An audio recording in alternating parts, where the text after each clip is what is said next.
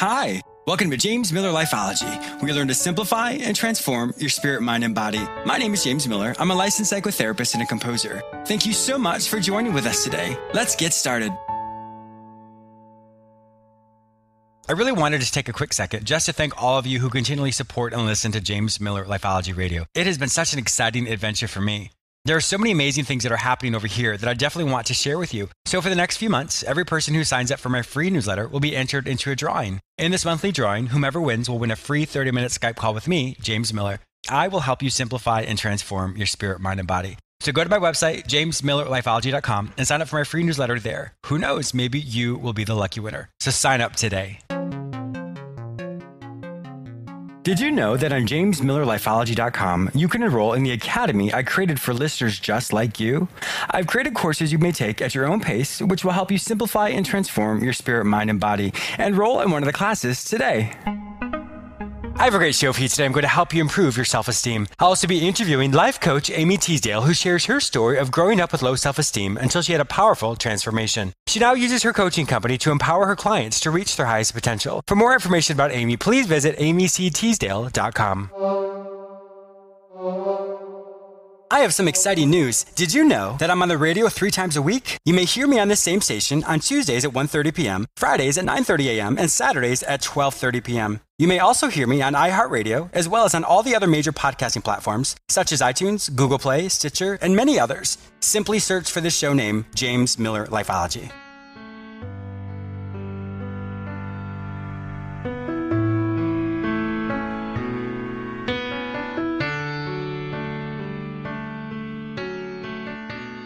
You all know me as a psychotherapist, but some of you may not yet know me as a composer. I currently have 2 albums which have been released. Think of both albums like books. Each original composition is written like a chapter in a book.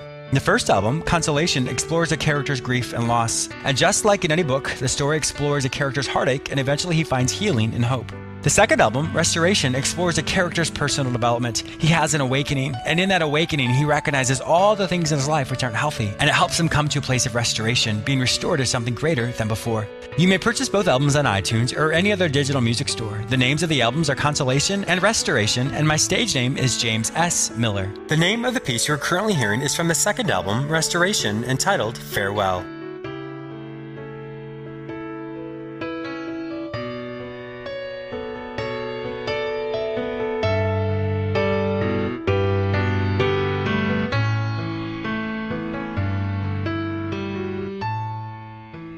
A quick example of one of the courses you'll find in the Academy entitled When All Hell Breaks Loose.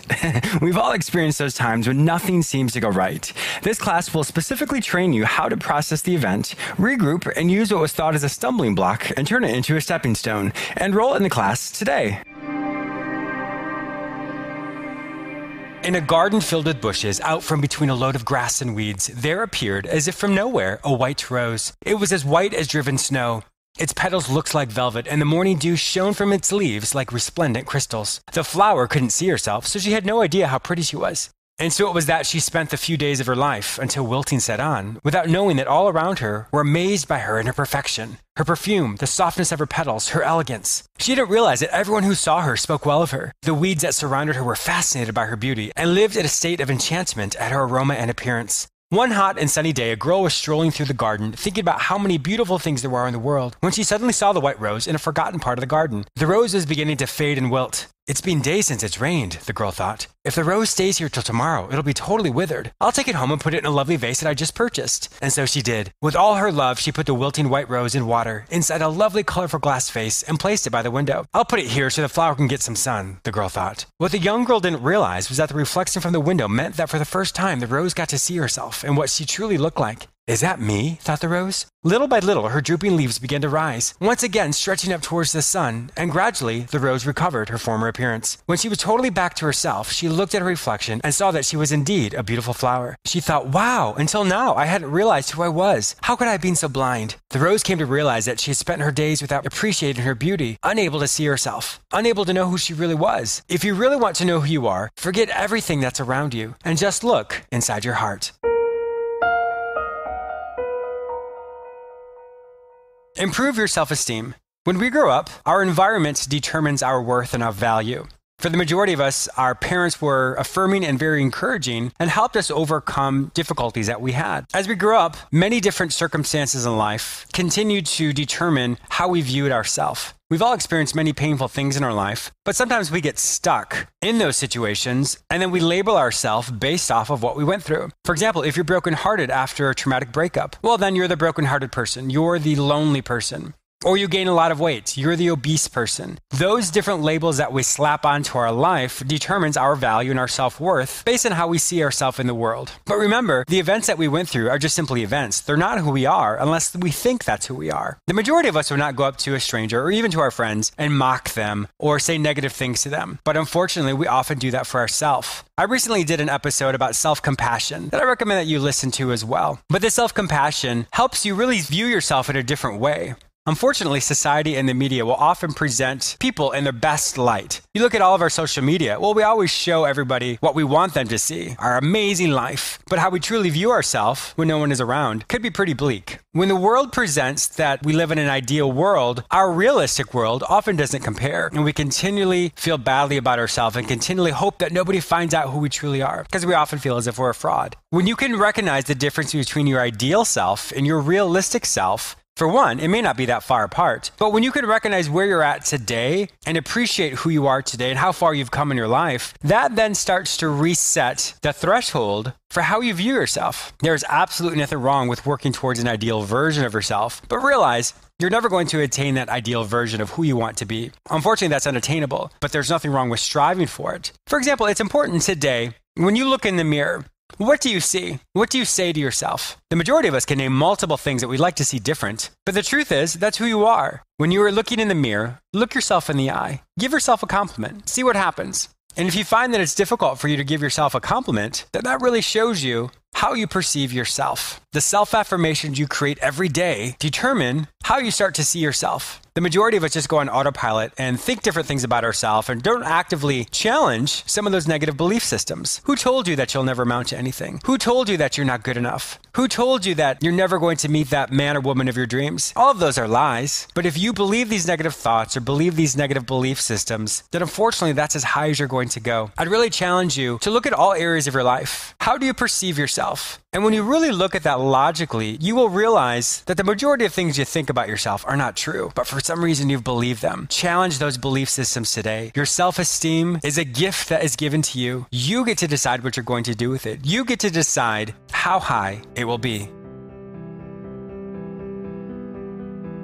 Do you feel frustrated and totally confused when it comes to dressing? Do you have a closet full of clothes, yet still nothing to wear? Hi, everyone. I'm Liana Shauli, the founder of Image Therapists International. And for over 25 years, I've mentored everyone from celebrities to CEOs in matters of their personal style. And celebrities, believe it or not, are really frustrated, just like you. Anyone can learn personal style. You just need to know what system is and how to apply that to your body. Most people have absolutely no idea that dressing is a learnable skill, which can totally transform your life. That's why I created the process of image therapy. We undress your spirit so we get to dress your body. You don't need to be famous to benefit from this powerful process. Just be open to learning, because transformation happens from the inside out as you learn to use your closet like a toolbox for your empowerment. And to start your personal style exploration and to receive this beautiful gift that I have for you of your own image blueprint, please join me today at betheoffer.com. Did you know that I have a YouTube channel? That's actually how Lifeology started. I have well over 150 episodes that I've created specifically for you. I do know many people struggle with listening to a full 30-minute show, so these YouTube episodes are about 3 minutes long. Each episode teaches you one simple lesson that you can practice daily, which will help you simplify and transform your spirit, mind, and body. Simply go to my website, jamesmillerlifeology.com, and subscribe to my YouTube channel there, or go to youtube.com and search for my name, James Miller Lifeology. Aimee C Teesdale is a life coach and speaker with over 10 years' experience in the field of psychology and personal development. Having grown up in a low-income family and spending most of her early adulthood suffering with low confidence and self-doubt, Aimee began a transformational journey of personal growth that has got her to where she is today, running a successful business that allows her to live a life on her own terms. Welcome to my show, Aimee. Hi, great to be speaking to you. Yes, it's such a pleasure to have you here today. You are calling all the way from London. That's right. Yeah. I love having international guests. In fact, we know a similar person, Adele McClay, a fantastic woman who was a guest on my show before. So I'm so glad that she linked us together. Great. Yeah, sounds good. Now, the person with whom I'm speaking today is not the person that you were when you were a child. I really want to go through how you morphed into the amazing woman that you are today. So in the intro, we talked about how you grew up in a low-income family and you had really low confidence and self-doubt. Can you help us understand how you were at that time? What kind of caused that in your life to maybe have you have those looping thoughts of self-doubt? Yeah, sure. So there's quite a few things, really. As I mentioned, I mean, the family I grew up in, we didn't really have much money sort of growing up. I was kind of teased at school because I was the kid in the class that couldn't afford the regular high street designer labels. And I never got the opportunity to go on holiday abroad with my parents like everybody else in the class was.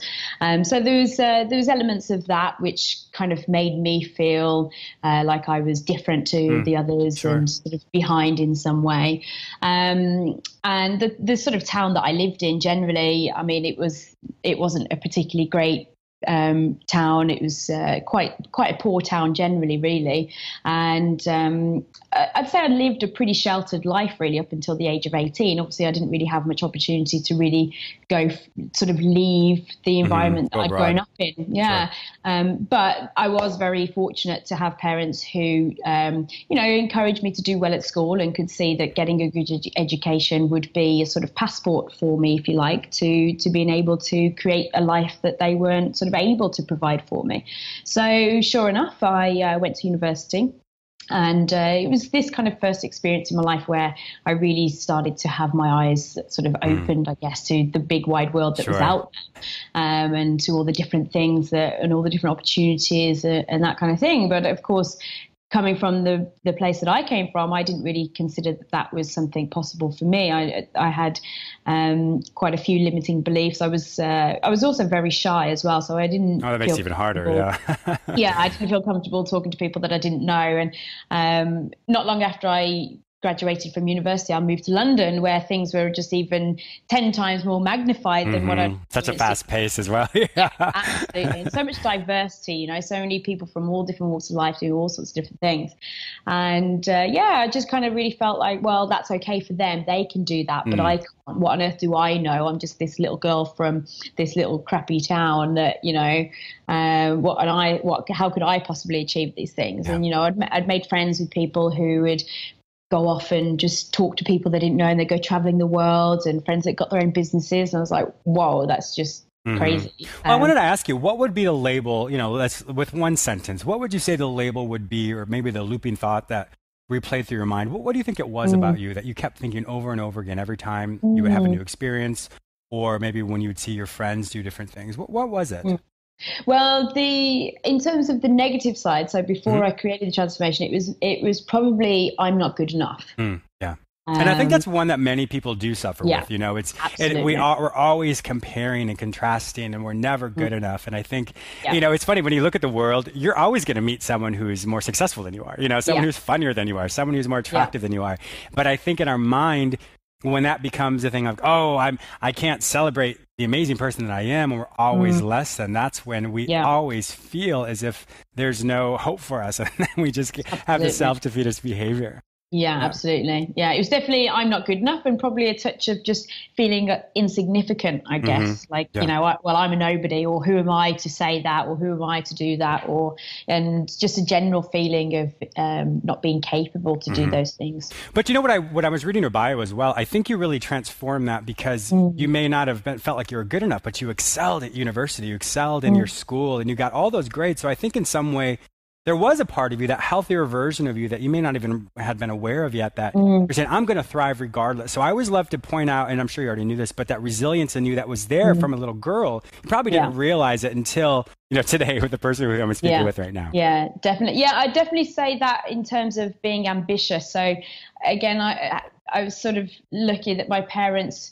encouraged me and sort of told me that there was a life out there beyond the sort of town that I lived in. And I don't know, I guess I got a feeling of ambition and just a feeling of, I want to go and see more. I want to go and achieve these things. I just didn't know how to do it at the time, really, but I knew I wanted it. I'd got that drive and that hunger in me to create a better life for myself. That's awesome. And I think that's kind of what that's what pulled me through, really, that hunger. Yeah, exactly. And, unfortunately, you went through a very traumatic breakup right after university. Where he was your world, he was everything. And on the other side of it, I'm sure there's a lot of times of reflection, but can you walk us through that? Because we've all experienced heartache, and we definitely can understand where you're coming from in this respect. Yeah, absolutely. So we met at university just before our final year, and we fell head over heels in love. It was beautiful. It was magical. We honestly thought that we would be together for the rest of our lives. We went traveling together. We moved to London together. And I don't know, probably after about 6 months or so, things started to fall apart and we didn't feel the same way about each other anymore. But the situation I was in at the time was that he'd already come from London and he'd already got his friends and his stability in London, whereas I didn't. It was a completely brand new. Yeah, exactly. For me, it was a completely brand new city. So I was almost reliant on him in some ways in terms of wanting to go out and do stuff or explore or to make friends. And at the time, I'd only just graduated. I hadn't got a clue what I wanted to do in terms of career. Sure. So I just didn't really have much for myself outside of that. And when that relationship ended, it felt like my whole life had ended. And again, I just kind of got to the point where I was like, I don't want my life to be this way. I just got that ambition and that hunger, especially having moved to London and starting to have my eyes opened. I just wanted more. I wanted to explore more, wanted to travel more, wanted to do more, but knew that I needed to make some changes in order to make that happen, essentially. And the end of the relationship really fueled that. At the time, it was really hard. Oh my gosh, yeah, of course it was. It's one of those things you look back on and you think, wow, it's one of the best things that ever happened.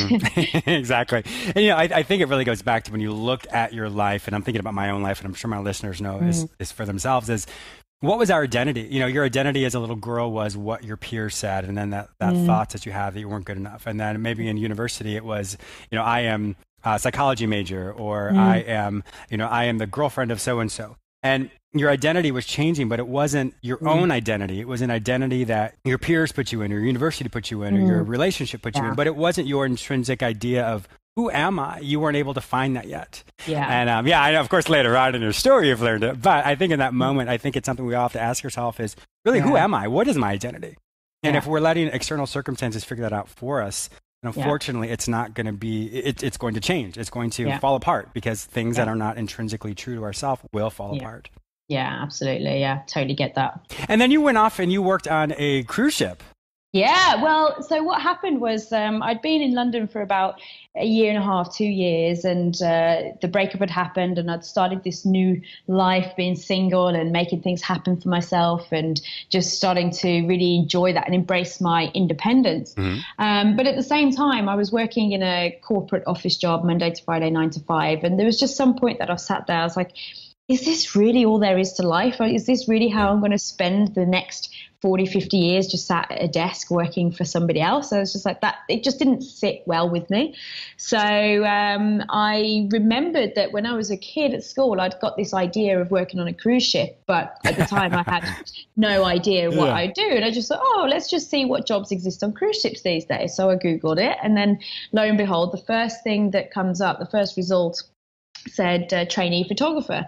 And what was funny was that I'd started photography as a hobby out of the back of the relationship breaking up. So, interesting. As I said, that I decided that I wanted to create my own life and pursue my own passions and interests. Well, photography was one of them. So it was just like this sign or this green light when I typed it into Google. It's like trainee photographer on cruise ships. I was like, this is amazing. So I applied, and I got the job, and I went away for a couple of years, and that was both the most amazing but probably also the most difficult period of my life as well. I mean, everybody I think has this idea of working on a cruise ship, how glamorous it is, and being around the Caribbean and all that kind of stuff. And yeah, don't get me wrong, you do have some amazing experiences, and I'm incredibly fortunate to have visited some of the places that I visited, but it does come with a lot of hard work and a lot of pressures and everything with it as well. But again, it was one of those times that because of how difficult it was also one of the best things that ever happened to me. You know, I grew so much through that experience and,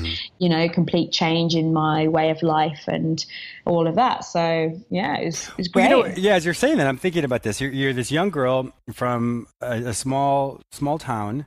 You go to the big city of London, and now you're traveling the world. Those things that you, when you were younger, thought, oh, I can't do that, or I can't believe my friends are doing this. And now you're actually doing it. Did you ever stop and think like, wow, how far my life has come? And of course, even now you can say that even more. But at that time, did you really stop and think like, wow, as a little girl, I always wanted to do this. And here I am, I'm doing it. Yeah. Well, even now, sometimes I look back and think, wow, I can't believe I did that. You know? That's really cool, Aimee. But you know, I want my life to be full of experiences where I say, I can't believe I did that, rather than I wish I'd have done that. Yeah. So, Yeah, exactly. That's a really good point. You know, I want to just jump back real quickly because, you know, I think the question you ask yourself, is this all there is to life? That's one thing I really like to kind of hone in on just for a second with my listeners. I want you to understand that if you ask that question at any time in your life, that is a symptom of mediocrity. So I always tell people, as soon as that thought comes in your mind, or you think, oh my gosh, if I have to hang out with my friends one more time and go to the bars, or if I have to push this paper one more time in my office, that means in that particular area of your life, it's a form of mediocrity. So you gotta be aware of that. You gotta level up to something different, find whatever it is, tweak it. Doesn't mean you have to have a huge change, but it just means you need to tweak what you're doing. Yeah, it's so true. I totally agree with you. Like one of my biggest passions, which is kind of, well, one of my biggest values really, and also what underpins what I do in my work now is helping people to live a life that they love. And that's my own biggest personal value, and not just settling for mediocrity or average or something that's boring. It's all about, you know, making the most out of this wonderful opportunity that we have to experience life. Yes. And it really is a gift. I mean, many times people are like, oh, life is hard and life is this and that. And yeah, there are ups and downs, but life is a beautiful gift. You know, how you start your day, how you start your thoughts in the morning is indicative of how it's going to go. And so we have that responsibility. We have that choice to say, hey, I'm awake, I'm alive. What am I going to do with it?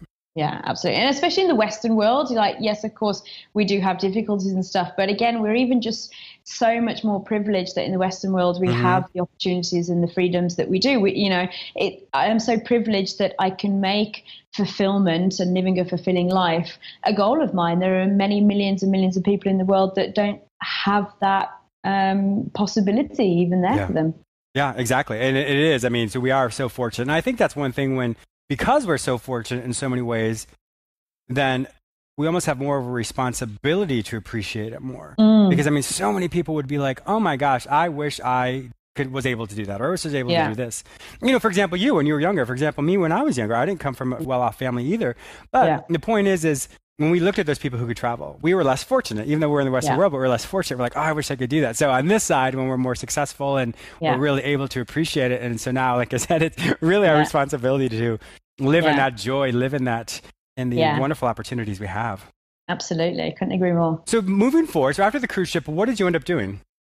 Yeah, so it was during that period, as I said, it was a really big personal development sort of journey for me. And I'd realized that I didn't want to go back to being employed and working for somebody else, and that I would want to work for myself and have my own business. And when I looked back on what are my skills, what are my strengths, what am I passionate about, it was just clear that it was psychology, it was personal development. And I'd obviously thought a lot about my own personal development. I'd spent the last few years of my 20s really learning how to become the person that I wanted to be and how to overcome my barriers and the things that were holding me back. And so I thought this is a bit of a no-brainer, really. You know, I'll go into life coaching because this is obviously my gift. It's what I've invested in. It's what I'm passionate about, and I can help others to do the same. So after the cruise ship, I came home back to London. I started a part-time job whilst I trained to become a life coach. And then once I'd completed the qualification, I then started my own business, and then a few months later quit my part-time job, which was great, and now work fully for myself as a life coach. That's amazing. Now, some people may not really know what a life coach is. How about you define it specifically for you and how it makes sense in your business? Sure, yeah, okay. Well, I'll give you a little analogy first of all. So imagine you have goals to lose weight and you want to go to the gym and you get a personal trainer. And the personal trainer is there to help, support, and guide you towards that goal. goal. Well, a life coach is pretty much the same, but with your life in general, as opposed to specifically health or fitness or weight loss goals and things like that. So it's generally to help a person move forward in their life, to help them achieve whatever it is that they want to achieve. Now, lots of different coaches will maybe focus on specific things or lots of different things. What I focus on in my coaching is helping people to become the person they want to be and helping people to live a life that they love, because I feel that really sums up everything that my journey has been about and everything that I can relate to. And like I said, I don't see success as being about money or getting to the top of the career ladder. It's about being the person you want to be and enjoying the life that you're living and being authentic with the life that you're living. So that's what I help others to do now. That's amazing, Aimee. And I do really think that is the case. Most people, if they only use your metric of success as finances, and there's absolutely nothing wrong with that, but if it's so unipolar, in other words, if that's the only version of it, well, you could be the most financially secure person, but your health is bad, or your relationships are really poor, absolutely, or your spiritual life, or your whatever it may be. I mean, that may be totally unbalanced. So it's great that there's someone like you, a life coach like yourself, who's able to help people find that balance and look at all areas of our life. Because if we're unbalanced in one way, it's going to trickle down in every other area of our life. And then pretty soon we wake up and we're like, oh, I have all this money, but there's no one in my life. Which I'm not laughing at that, but I'm saying the point is it can be absurd when we think of it in the perspective like that, in the sense of, gosh, I really want to be fulfilled in all areas. And I really think that's the thing, when people start this now, as opposed to way off later in their career or later off in life, you can fully enjoy all the beautiful things that life has when you start this exploration now, as opposed to only being unilaterally focused on one metric of success, which is finances. Absolutely. And it's so important, because at the end of the day, we don't know how much longer we've all got to live. I mean, we sort of live life as though we're invincible and nothing's ever going to happen, but that's just not true. We might have a day, a year, 10 years, 20 years. We don't know how long we've got left to live. And I think it's just really important that we make the most of the time that we have now, rather than putting things off until later and saying, oh, I'll do that when, or when I've got that, then I'll do this. Life's happening right now, and you don't know how much longer it's going to last for. Yes, it's a really, really good point. So what's next for you, Aimee? What's next on the horizon for you? So what's next is to continue to grow the business, really. I love working with new clients, working with people that I have a really good click with. And my main focus is on growing that. And I mentioned also in the bio about building a business that allows me to live life on my own terms. So a lot of my business and my work is online. So I do coaching online, which gives me the opportunity to work from anywhere in the world, essentially. So that's great. A personal thing for me is I'm planning to just do more traveling and see more of the world while still growing the business at the same time, and helping people to achieve their dreams in the same way that I am. So yeah, that's kind of like my next big thing, really. That's wonderful. That's one of the things I did myself as well. My listeners know this is I gave up, well, I shouldn't say gave up everything, but I needed to change for my own life. And so I wanted to create the next version of my life, to do whatever it is I want to do, wherever I want to do it. Absolutely. And so we essentially do the same thing as far as the foundation for living life on our own terms is how we live our life. Exactly. And we build everything else around it. And it's beautiful. Right now I'm a block from the ocean. I'm looking out over a beautiful park right now. And where I was at before was a beautiful place, but I'm so much happier now, because I made that change. And you're no different. I'm no different than the people that are listening to us right now. We all can make a change. And it doesn't have to be a drastic change. It's just a simple thing. It can start in your thought. I want to do something different, or I want to be better at this, or I want to improve in this in my life. Okay, well, let me do it. Then I think so many times people think, oh, I got to make this huge, drastic change. That's not it at all. What is it? The journey of 1,000 miles starts with one step. I probably totally butchered that parable, but you get the gist. It starts with just one small thing. Yeah, absolutely. Yeah. So Aimee, if my listeners would like to find out more information about you and perhaps even hire you to be a life coach, where will they find your information online? Yeah, sure. So the best place to go is to my website, which is aimeecteesdale.com. Aimee is spelled AIMEE, C for Charlene, and then Teesdale is TEESDALE. So aimeecteesdale.com. And you can find out more about me and my coaching on there, and just get in touch with me through there if anyone's interested. Excellent. Thank you so much, Aimee, for being a guest on my show today. I really appreciate your time. Thank you for having me. It's a pleasure. I also want to thank you, my listener, for joining with me today. Please subscribe to this radio show through whichever portal you joined with me. Also, please go to my website where you may sign up for my newsletter, enroll in the Lifeology Academy, watch my YouTube episodes, and read all the articles I've written just for you. If you'd like to become a guest or advertise on my show, simply visit jamesmillerlifeology.com. You may also follow me on all social media platforms under the name James Miller Lifeology, except for Twitter, which is James M Lifeology. Have a fantastic day, and I look forward to speaking with you very soon.